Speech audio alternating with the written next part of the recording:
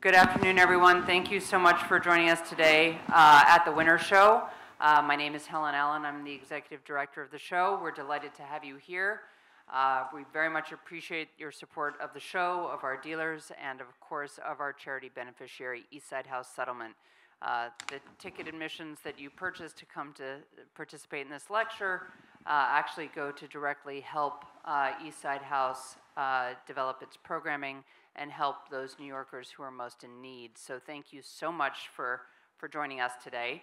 I'm thrilled to be standing here with a dear friend and colleague for many years. Ben is the leader of Curious Objects, which is a fabulous podcast. If you're not familiar with it, you absolutely should be. I believe we're recording this for Curious Objects today too as well.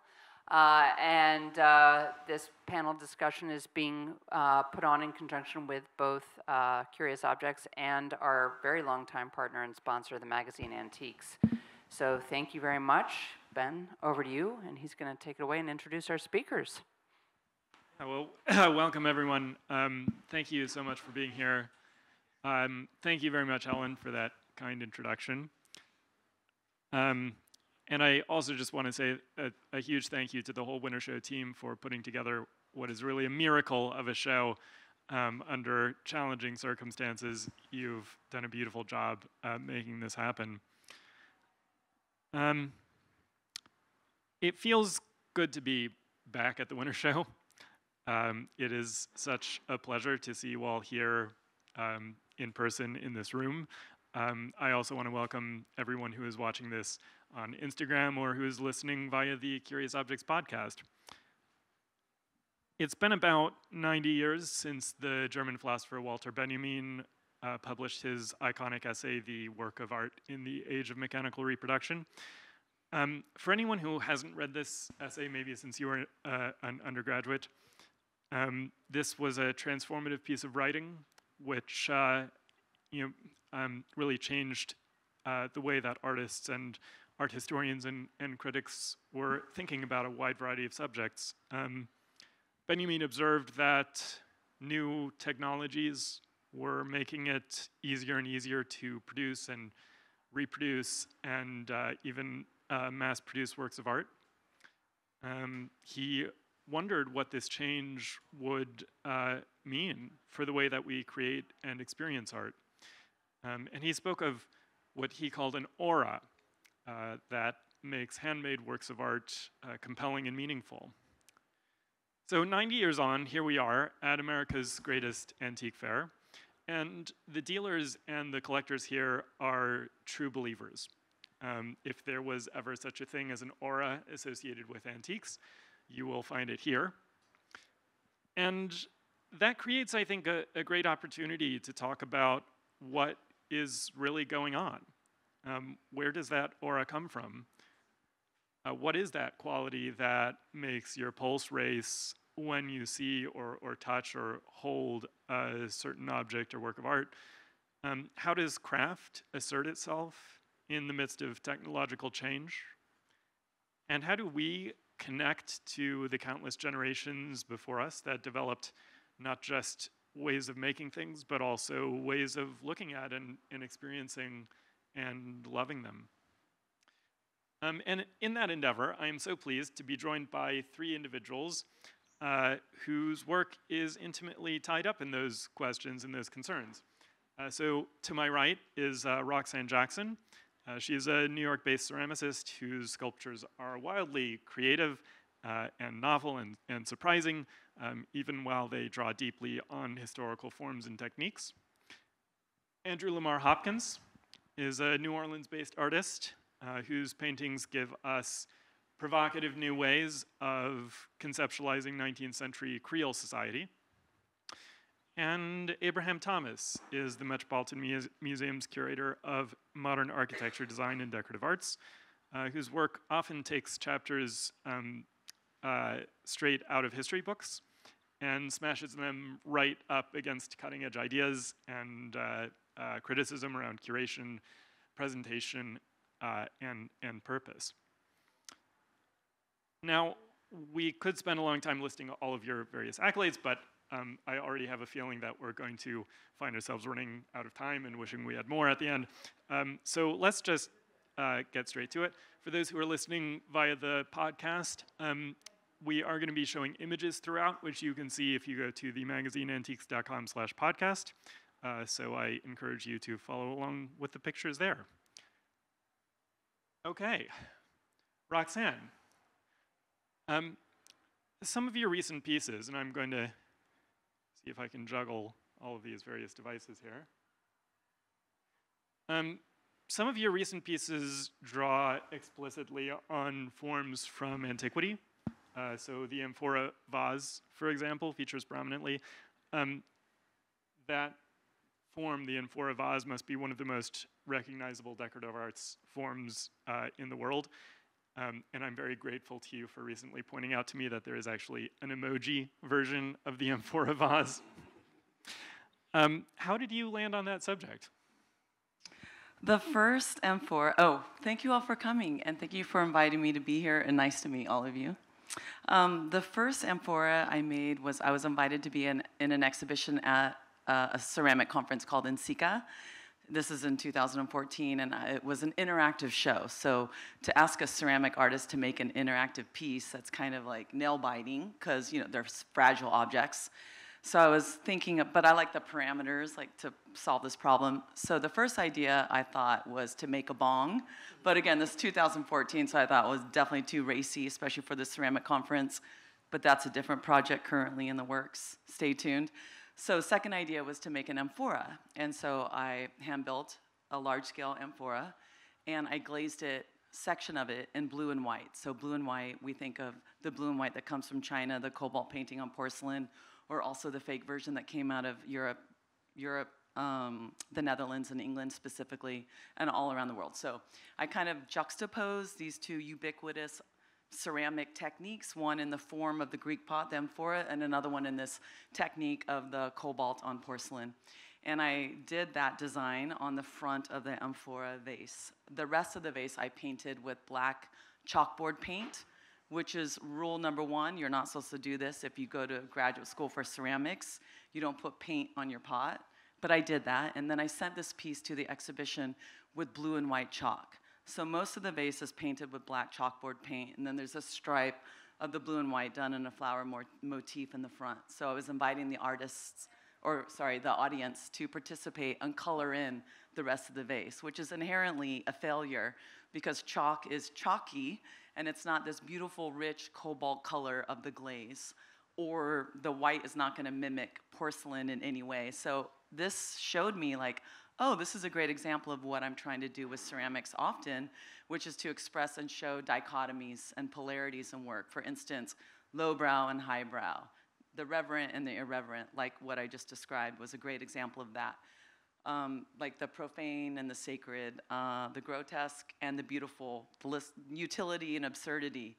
List goes on and on. So I realized that this was I should continue to work with this vase to express these ideas, sort of like as a departure point for these ideas. One more thing, I also like working with this vase that's been made so many times because I feel like I'm connecting with all the artisans that have come before me and expressing this in a similar way, but through my lens of the world.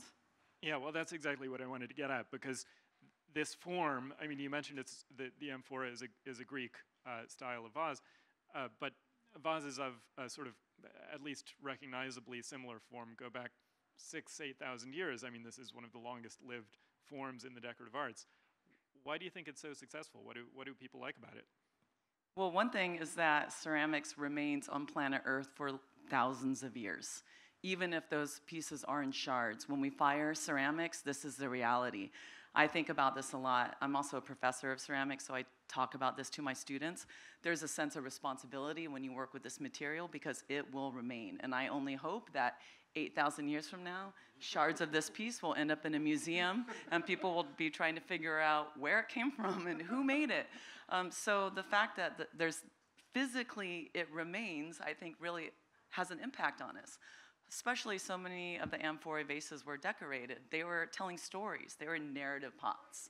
the red and the black figure showing, depicting everyday scenes or special scenes of what was important to the culture. I mean, maybe I'm doing that too in a different kind of way. So I think storytelling through this visual object that's made by the hands of a human being, I think this idea resonates with us. Yeah, well, to talk about that process, I mean, what are some of the sort of physical techniques and technologies that you use to produce these objects, and how do those compare with the ways that these pieces have been made over the millennia? Well, I think there's a lot of speculation about how pieces were made, but I think a lot of the Greek pots were made on the pottery wheel, and then other elements were hand-built on top. I don't use the pottery wheel because I'm just frankly not very good at it. I hand-build techniques. One thing that I think is interesting about ceramics, obviously I think there's many interesting things about ceramics, if you can't tell, but is like there's only a certain amount of techniques. Even as technology develops, there's still like 5 techniques, maybe 6. And so I'm still using techniques that many people throughout time working with these objects have built forms with, such as coil building or working with slabs. A piece like this, I build solid and then hollow out. So again, I'm working with this, one of the most basic materials all around planet Earth, maybe the first art form, arguably the first art form, right up there with cave painting.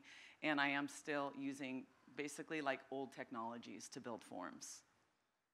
Yeah, I love the lineage of that and the feeling that you participate in this ancient tradition.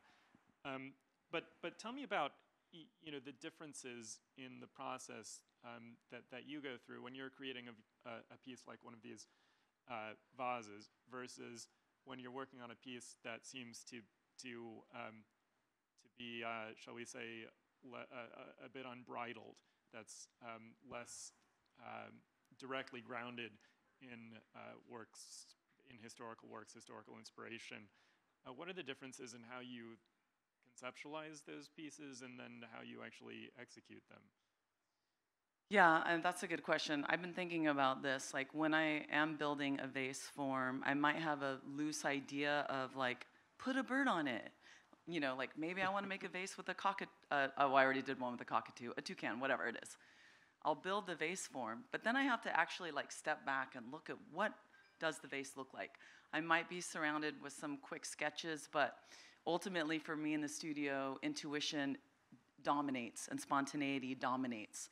Even if I'm trying to follow a sketch, the process takes over and the piece might not look at the sketch at all in the end. So I have to like take that in. So I think of it like tabula rasa, this vase with nothing on it, and I have to see like, does it need handles that break above the horizon line of the piece? I was gonna put a chameleon on it. Is the chameleon, could it be on top? Like what's the scale? How is it gonna fit with the form? So it kind of does provide like a foundation and like a departure point for the sculpture, which I like a lot. It's quite different than just free floating and I'm gonna make a splayed animal head, which sometimes I make, and there's not a lot of grounding. I never know what those forms are gonna look like, where at least I know I'll end up with the vase, and who knows what's gonna happen. So there's a different kind, I'm just like grounded in something, which makes me feel good. Yeah. Well, and so, I mean, these are all unique, one-of-a-kind, handmade objects. But do you think about the idea of reproduction, getting back to Walter Benjamin's essay? I mean, if it were possible to reproduce these pieces, using 3D printing, for example, how would you think about the possibility of something like that? Well, sometimes I feel like I'm like a Luddite. I could be a Luddite when it comes to, I'm very into ceramics, so sometimes I'm resistant to new technologies, but change is inevitable, so we have to take it in. So when I first learned about 3D printing, I wasn't like super excited about it. Also NFTs was kind of like 2 thumbs down. But then I'm thinking about this more, and I want to embrace all art forms, right? Because it's just an expression, so they all count. And the interesting thing about NFTs is maybe, I mean, I'm just gonna say that's like the newest way of making art, this digital form that only exists in the virtual realm. If I'm gonna make an NFT of my work, I want it to be of a pot. I want it to be of like me referencing one of the most ancient art forms, which is the amphora vase. And funny, This is actually in process right now. I'm working with a gallery in New York called Room 57. Actually, Josh is here in the back. And we are in the process of making NFTs of the flamingo vase and 3D printed version, because I think that's sort of full circle. If I'm going to make an NFT, again, the newest technology, I want it to harken back to the oldest art form. I think there's a really interesting tension in that idea. Yeah, fantastic. I love that. Yeah, the oldest, the very oldest with the very newest. Andrew, I want to move on and talk about some of your work for a moment here. But when I introduced you, I threw around the word Creole a few times, and I wonder if you'd like to, because it's a word that different people use in different ways. Yes. How do you think about the word Creole, or what's your definition? So, Creole is one of the most complicated words there is, because it's a word that evolved and changed over a period of time. A Creole could be people, a culture, a way of life. I was a tour guide back in the day in the French Quarter and gave kind of historically accurate tours of architecture and how people lived. And I like to tell people Creoles are the people from Louisiana's colonial past. So New Orleans was founded in 1718. The colonial period was from 1718 to 1803. So everybody that lived in Louisiana, enslaved people, free blacks, Native Americans, as well as the French and Spanish, all those people were considered to be Creoles. And Napoleon sold Louisiana in 1803. Americans started to flood in, and that word really meant something, because it was like all of these people that were in Louisiana before the Americans came were Creoles. They were Catholic, they spoke French. The French culture, we were French first and then Spanish. Even during the Spanish period, people continued to speak French and live as if Louisiana was Paris. And so the Americans came in and things kind of changed. They were more interested in making money instead of having fun. And so it kind of began the separation of the Creoles, this group of people that were already in colonial Louisiana, and the Americans that began to come in. And the work that you do is, it's beautifully plain and honest. And thank you. One of the things, and what we're looking at here is the cover that Andrew painted for the 100th anniversary issue of the magazine Antiques, except here there's a key to all of the objects that are included in the painting. So these aren't just haphazard slapdash, pretty things thrown into a picture. They're all meticulously researched. You have a great historical understanding Yes. of the context around the objects that you include. And I'm wondering how much of that comes from your intuitive knowledge that you've developed over a lifetime of interest in this kind of material? How much of it is specific research that you'll do for a particular painting? What does that look like for you? It's almost 50-50, because, in a former life, prior to becoming an artist, I've kind of always been an artist. I was an antique dealer. And I kind of fell into being an antique dealer. I was a nerdy child that would go to the library after school and research architecture and antiques, and would bother antique dealers in Mobile, Alabama, as well as Louisiana. And some of them wanted to teach me about antiques, which was a good thing. And so later in life, I didn't really kind of know what I wanted to do other than have beautiful things. And I realized, I kind of know how to buy and sell antiques and make a profit and know a little bit about it. And so I became an antique dealer at the age of 20 in New Orleans, and, kind of had to know a little bit about everything. So when I'm creating a painting like the magazine Antiques, I'm thinking, I want a Rembrandt Peale still life in this painting, or I want a Windsor chair. And, so I might go back and do a little bit more research and include that in the painting. So there are a lot of different ways of looking at the past, a lot of different lenses, different angles, and art historians and curators and researchers, they all work to bring that out in different ways. But what is it in your work? You know, what is it about this period in Louisiana history in particular that your pictures can help people like us to understand differently or see in a different light? Well, this period of the late 18th century through about the 1830s, which is the period I like to paint, I love the fashion of that period. In Louisiana, even in the earliest days of Louisiana, we had mud streets. But when outsiders would come, they would always say, you know, everybody is fashionably dressed with the latest fashions from Paris. They have silks, satins walking around, you know, on these muddy streets of Louisiana. So I love the aesthetic of the clothing as well as the buildings. Louisiana is very different from the rest of America, primarily because during the colonial period, we were never English. So the English influence had a huge influence on the rest of the South as well as the rest of America. But because Louisiana had a French and Spanish influence, it's almost like a different country. When you go to New Orleans, you see these beautiful arches, pastel bright colors, and people on the streets wearing the latest fashions from Paris. This particular painting shows a free couple, free people of color, which were a group of blacks living in Louisiana during the time of slavery who were free. And this started very early on. Again, New Orleans was settled in 1718, and the first free blacks are 1721, 1722. This painting is about 1820, so by that time, you had people that were generations of free people of color who owned, built real estate, owned buildings, and sold properties. So they had some money. Not everybody, but a group of them did.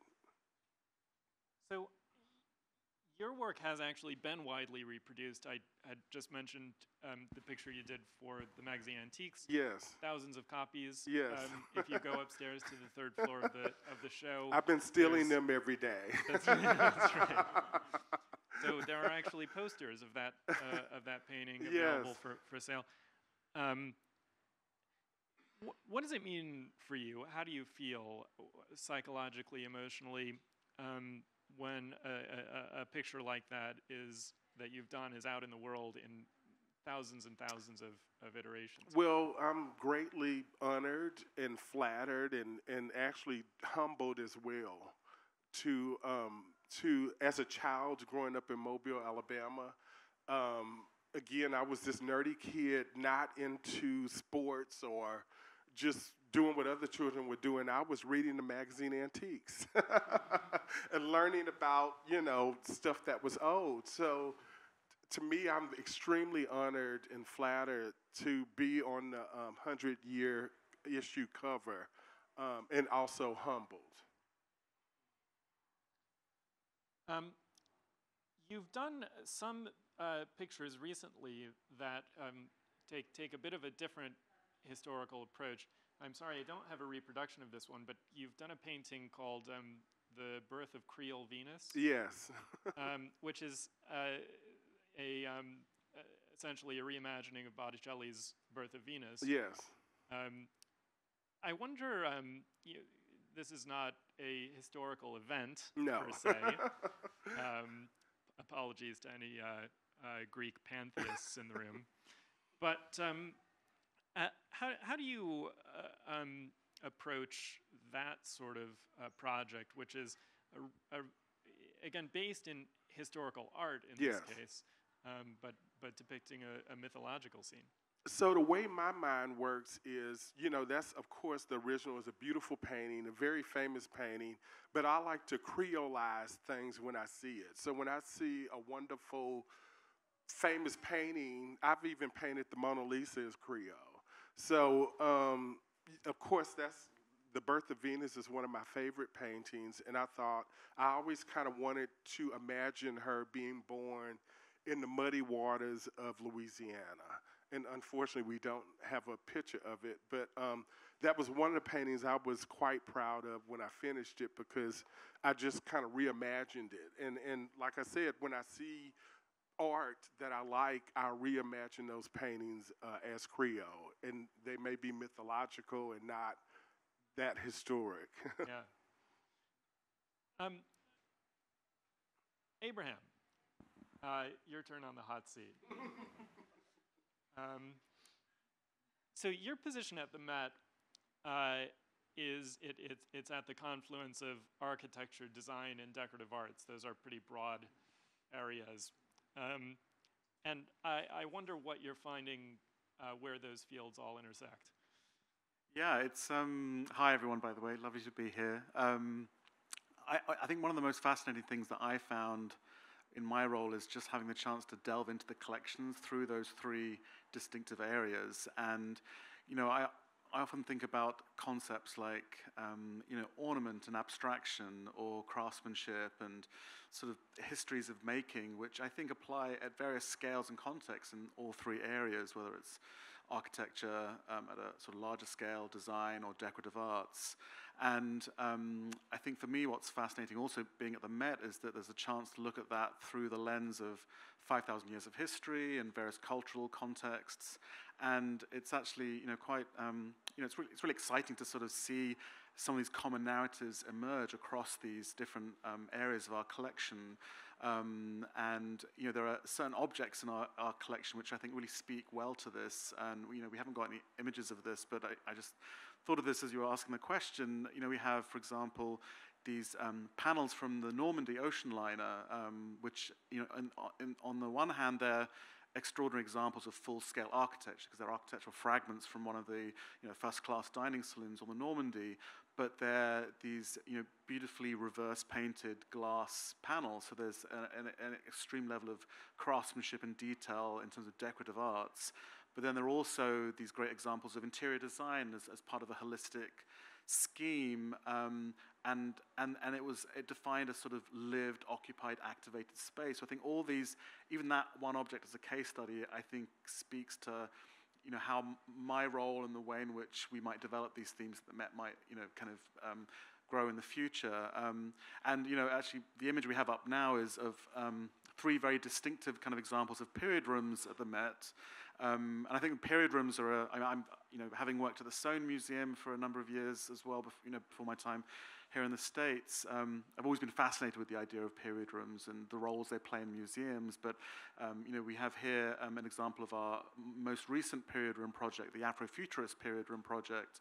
Our Renaissance studiolo and an 18th century Venetian bedroom in the bottom right. And I think they're all three very different notions of the period room, but I think period rooms themselves are such interesting examples of sort of tapping into the idea of architecture and the built environment, sort of lived spaces, but then also on a smaller level, object level, this idea of design, holistically, described as design, and decorative arts and objects. So I think period rooms are also these great case studies of all three of those areas sort of coinciding, I think. Yeah. Well, and so we've just heard from Roxanne and from Andrew, who are two artists who are very much conscious of the ways in which their work draws on historical heritage, while at the same time pushing those traditions forward in various ways.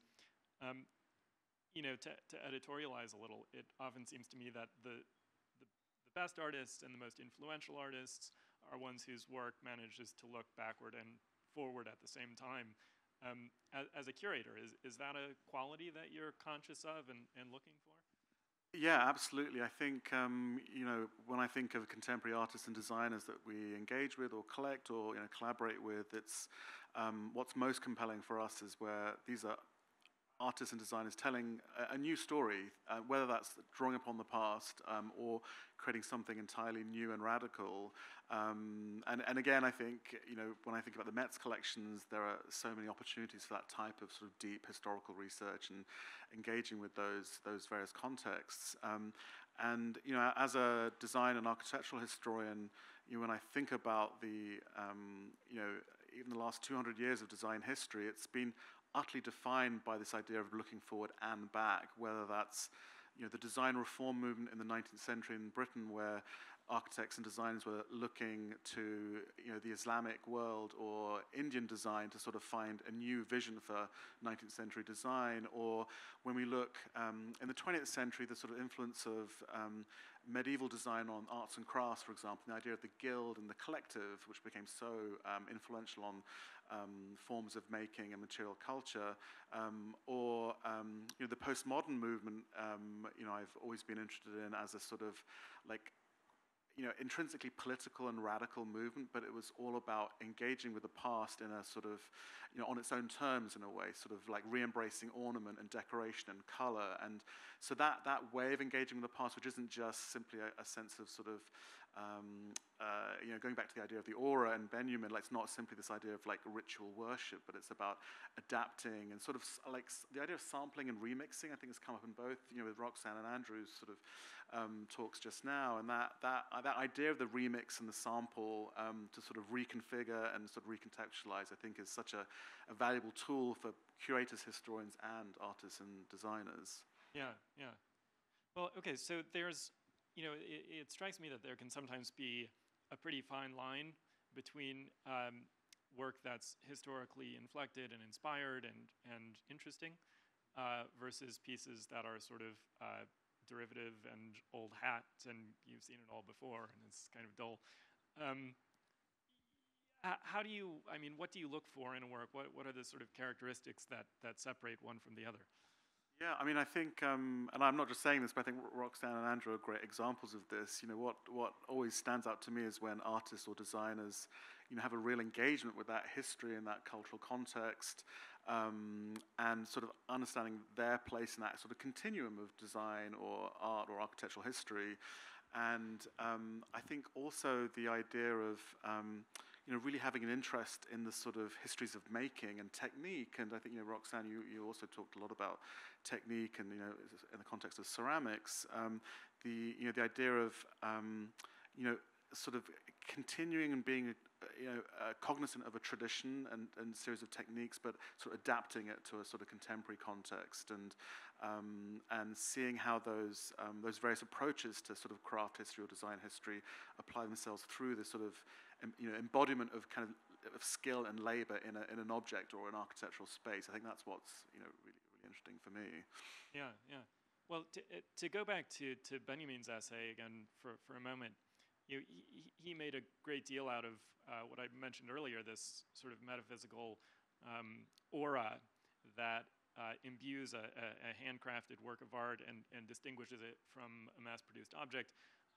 At the same time, at various points in the last century or more of art history, prints and multiples have sometimes taken center stage in the fine art world. Of course, we're all familiar with the increasing, or at this point maybe maxed out already, sort of mass production of household goods. Would you say we've sort of taken a wrong turn somewhere along the lines, or would you say that maybe Benjamin made a mistake in the way that he fetishized this aura? How would you think about that tension? Yeah, like many of us here who are here at the Winter Show and read magazine Antiques, I care very much about the aura and the idea or the definition of the original, whatever that might mean. Because I think as a curator, historian, the idea of provenance, for example, is really important. Like the fact that these objects have lives, and the fact that they bear the sort of the marks of the passage of time, and they had a significance in a particular location in a particular moment of time. Those things I think are really important. Otherwise, I wouldn't be working in a museum, frankly. But at the same time, when I read Benjamin, I think what's really kind of fascinating and kind of quite radical and political about this idea of the aura is that he's almost embracing the idea of the impact of technology on this idea of reproduction. And I think, Andrew, you mentioned the idea of sort of dissemination, the fact that, you saw these images in the magazine Antiques, for example, and your work now is being reproduced. And when Benjamin talks about sort of mass popular dissemination, he talks about, he presented radio shows in the 1920s for children, and he talks about the advent of cinema and the idea of a communal experience. Those aspects, I think, where he's sort of really embracing that idea of reproduction as being for this kind of common social good. And you know, having worked somewhere like the V&A, for example, you know, I always think about the idea of, you know, that museum's history of like the cast collection, for example, and the cast courts, which were these full-scale plaster reproductions of architectural spaces, and also having thousands of electrotypes, which were, you know, copies of objects. And those were both sort of, to some extent, examples of technological advance, but there was this educational remit, and it was about inspiring artists and designers and the general public. And so I think that's where the idea of the aura, you know, it's kind of okay to debunk the idea of the aura and the original, because what is the true value of that object if it's being, you know, yes, there may be an original that had, you know, a specific context, but especially when we, you know, work in cultural institutions, the idea of the dissemination and the kind of reception of that, I think, is equally, if not more, important. And then I kind of, you know, I also mentioned period rooms because this idea of the authentic, I think, comes up a lot with period rooms, because on the one hand, I mean, the Afrofuturist period room, which we opened at the Met last November, was in a way a kind of comment and a critique on the idea of there's no such thing as an authentic period room, because number one, the idea of a period doesn't really exist because it's not a single second and a minute in time, it's layers of history. And as curators, we often, you know, we're often speculating like what objects existed and what permutations, and were any of these objects actually original to that specific room and that specific moment in time. And so there's always this sort of slightly theatrical, as you can see with the studiolo and the Venetian bedroom, theatrical aspect to these rooms. They're sort of stage sets in a way. And so there's, I think, the idea of embracing a period room as not necessarily being like authentic in that sense is, I think, very productive and sort of interesting. And so that's where the idea of the aura, I think, can be questioned. And then also, of course, you know, seeing, you know, how many examples there are of period rooms that have been taken out of their original context. You know, we have so many examples at the Met, and at the V&A we had many examples of, you know, historic house collections that have been dismantled. And so, you know, you think to yourself, well, what, you know, what is the authentic aspect of this room? Is it the fact that these are some original panels and sort of flooring and some objects, or, you know, would it have been more valuable to actually create a perfect facsimile in the original building, or to reconstruct the building so people understood the full holistic context? Because when you take a period room out of context, that's completely dismantling the aura, as it were. And that's why, you know, one of the other examples I included in these images were, you know, the work of the Factum Foundation, based in Madrid, who create these extraordinary facsimiles of historic objects, whether it's the sarcophagus of Seti I, or this example, which Ben, you have up now, which is the painting by Veronese of the wedding at Cana, and they created this extraordinary reproduction, which wasn't just in terms of the image, but the sort of physical qualities of the surface of the paint. So it's a kind of laborious combination of high-level digital scanning and kind of a combination of digital fabrication and sort of hand-built kind of additions. And what's powerful, I think, about this is this idea of the aura, because most people go to who see the painting in the Louvre, most people actually are sort of focused on seeing the Mona Lisa, which is on the opposite side of the wall, so most people kind of walk past it. But that you know, Napoleon took this painting, you know, centuries ago from this refectory at San Giorgio Maggiore in Venice, and so the idea was to create this facsimile and to bring it back to its original context. So. And Adam Lowe, the head of the Factum Foundation, often talks about these amazing facsimiles being not necessarily copies, but sort of almost like performances of an object. And so that's what I think is so interesting about this idea of the aura and the authentic. Like, which of these is actually more authentic? Is it the copy that you wouldn't actually, to the naked eye, could tell which was the real thing? Or is it the painting that's in the Louvre, because it literally was Veronese's painting? And I think that opens up so many interesting and provocative philosophical questions for us. Yeah.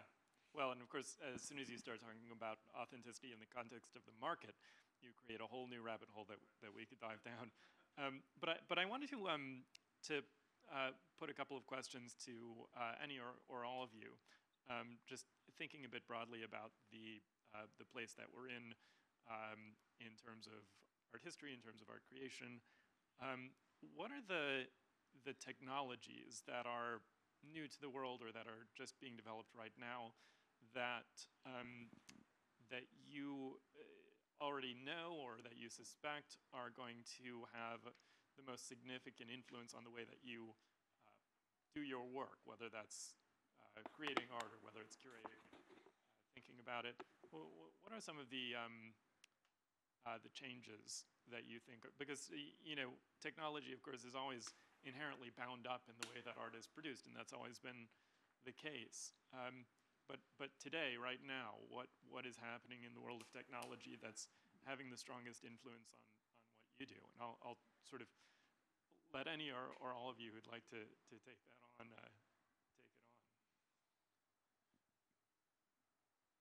Well, I already mentioned that I'm having an NFT made of one of my pieces and also a 3D printed image. And it's interesting to think about and talk about the aura, because I'm like, is it going to be in these objects? Probably not. But does it really matter? So I'm doing that more as I think it's an interesting exercise. I don't know how seriously I'm thinking about this NFT or the 3D printed, which will be smaller and it won't be ceramic, and it would be interesting to see what it looks like. But I just think it's kind of a fun exercise, but my expectation is that it won't be as significant. I mean, definitely it won't be as significant as the original, and probably won't have that aura. And the white hand in here, I think this is, maybe I'm getting off topic, but it goes back to the aura, and I kind of want to talk about this because I think this is really interesting. The white hand, this was in a show, and this woman, Andrea Scott, wrote about it in The New Yorker. The show was called Fur Cup, based on that piece of art. And one thing that she wrote about my work was this piece in particular was something to the effect of that this decorative object was a great example of, I sent you the quote, I'm paraphrasing, that art has to do with spirit, not with decoration. That's what she said about this piece. And I thought that was like the greatest compliment, because it is so highly decorated, literally bejeweled, and also a candle holder, so based on utility, also absurdity, like I talked about earlier. So the fact that somebody picked up on the fact that this is really about spirit, not decoration, I just felt like, oh, I guess that's coming through, because I do think about this thing, but it's hard to define. It's like, maybe it's in some pieces more than others. So I'm off topic, but packing on to previous things that were said. So the new technologies will be part of kind of my work, side note, in the margins. And I'm just kind of curious to see what it will be like to have an NFT of a vase. Yeah, I'll just jump in as well. I'm so glad you mentioned NFTs, actually, because I think it is such a provocative, kind of fascinating topic, and I have a lot of healthy skepticism about NFTs as well. But one of the things I thought was so most interesting about NFTs was the fact that because they're based on blockchain technology, there's this kind of encoded idea through the distributed ledger of the idea of the original, because there literally cannot be another, and that's you could create a kind of copy, as it were, and you could have Beeple's NFT hanging in your room, but you don't own the original because it hasn't got that sort of digital sort of certificate, or to paraphrase. And I think that is interesting, even though it's a digital, non-tangible, non-physical object. They've literally gone all in on the idea of literally defining which is the original, which I think is kind of an interesting model, and thinking about what is the original, the first, and there are a lot of these NFTs that sort of continue a tradition of digital generative art, and that kind of also makes me think of another technology which I think especially in design and architecture is becoming more and more prevalent, and that's the idea of kind of artificial intelligence, and the way in which that kind of guides design. So so it makes me think about the aura in the sense that often when we think about the aura, it's the mark of the maker. And so in a world where design is becoming much more collaborative between a bunch of humans who are designing something and a series of algorithms which are sort of finding the most efficient engineering ratio or a kind of facade treatment. Who is the maker, and so that idea of the aura and kind of authenticity comes up a lot, I think, when I think about AI's potential impact on design in the future. That's something that there's an intriguing idea that I've seen bandied about by certain auction houses around NFTs, which is to use an NFT actually to carry forward information about a particular physical object. So there's no pretense that you own the object by owning the NFT. It's not even really exciting to own the NFT. It's just that the NFT gives you a vehicle to add information as the object passes through the world and changes hands as you learn more about it, as other people own it and collect it and donate it to museums and whatnot. I haven't seen a very strong use case for that yet, but I hope people continue to explore that because it sounds like quite an interesting idea. On the flip side of that coin, I've been asking about technology, but we've also been talking about history, and I wonder if you'd like to speak about a historical idea or a historical technique or even an art historical philosophy or approach to thinking about art that you would like to see more of in today's world that has maybe been unfairly left on the wayside.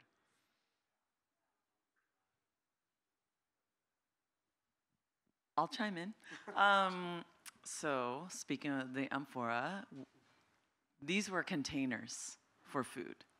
These decorated, beautiful objects that are still significant today held olive oil, wine, grain, etc. So I think, wouldn't it be amazing to use less plastic and start use ceramics in this way? So I think bring that historical philosophy back. So not just for the art world, for the world at large. Fantastic. We, we always tell our clients to use the pieces they buy from us because after all, that's what they were made for. And if you don't, well, it's sort of like sucking the soul out of the thing. It's like the analogy I make sometimes is like, closing Notre Dame to worshipers because it's too important as a historical work of architecture for people to enjoy it for its original purpose of worship. It would be a bit of a sad thing. Similarly, it's a bit of a sad thing to see people buy a tankard and never pour a glass of beer into it. So, any other thoughts on historical ideas that you'd like to see people pay a little more attention to these days?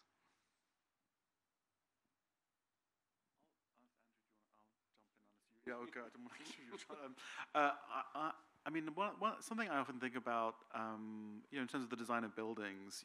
When I think about like the 19th century, which sort of was the start of the sort of specialization of the architect. When we look back, centuries, there was this idea of, master builders or masons, and the fact that architects weren't just designers of buildings, but they were, they cared about all the details of every single aspect of their constructions. And I think there's something about, and this kind of connects with another historical idea, which might be a sort of useful idea for the future, the idea of the sort of the guild or the sort of collaborative, the collective of designers, because often we, with the nature of sort of architectural procurement now, a designer is involved at a certain stage, but then things like the handrail and the doorknobs, they all get specialized off into other areas, and it becomes, it's such a distributed kind of form of design. One could argue that we've kind of lost that idea of every single detail being thought of by like a single group of people in a sort of collective or a guild type way, as was more common, centuries ago. So, and that's sort of like the idea of the tactility and the quality of those materials, and that sort of, again, it goes back to that question you asked about architecture, design, and decorative arts being this unified thing. The idea of every level of detail being thought of with the same care, whether it's the building or the things you touch, the tactility, that kind of would be an interesting thing to sort of provide, maybe, or to look Incidentally, back what are we past. looking at here? Sorry? I said, incidentally, what are we looking at here? Oh, yes, so this was my sort of like provocative final slide, which was, this is a sort of placeholder image for this idea of the metaverse, which I think is, perhaps relates to kind of your earlier question, Ben, about new technologies. And, again, like NFTs, I have a lot of healthy skepticism about the metaverse and what it even means, and no one seems to be clear about what the definition is. But the idea of, having this sort of digital world where we might occupy for part of our lives. What does that mean for architects and designers and objects? And I often think about, when in the early days of the internet, people thought, well, what is going to be the final culmination of this? What's the purpose? How does design have a part in this? And when the internet was, or the World Wide Web rather, was much more text-based, no one could have imagined like a world of sort of like mobile technology and sort of having the internet on the move, or having streaming or video. And so I think the metaverse sort of offers a similar kind of interesting proposition in terms of what does it really mean? Is it something that really derives from gaming culture? Is it somewhere where we can actually, find other ways of collaborating and community building, for example?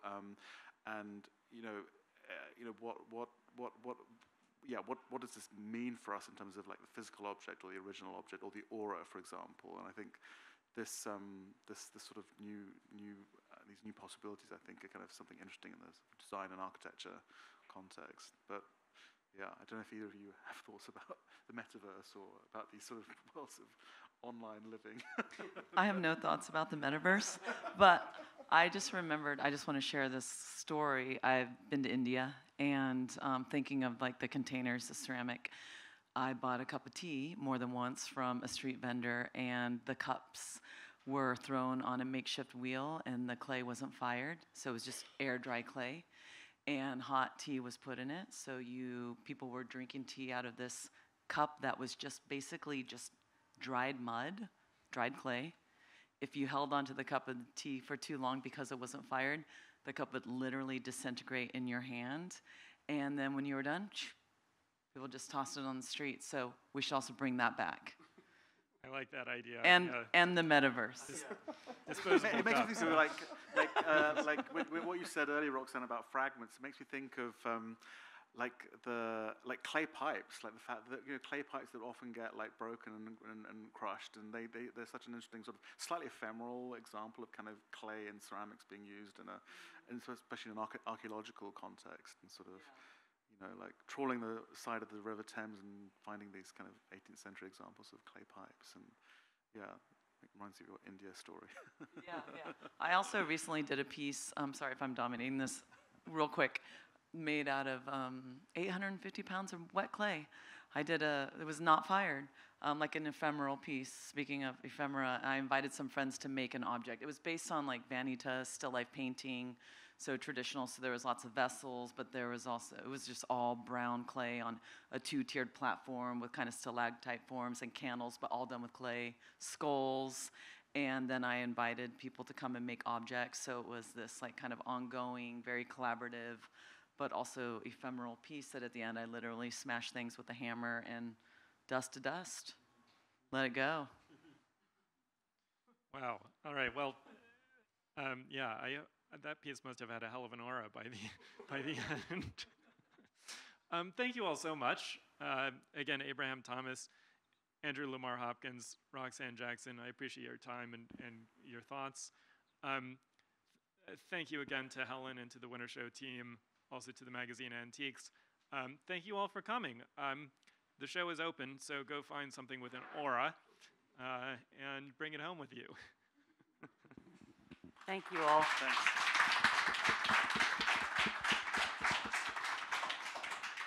I think there's a Normandy panel on 5. Yeah, I saw. There's a Normandy panel on 5, and Andrew Lamar Hopkins' work is also available upstairs. So please, and next year we'll get you here.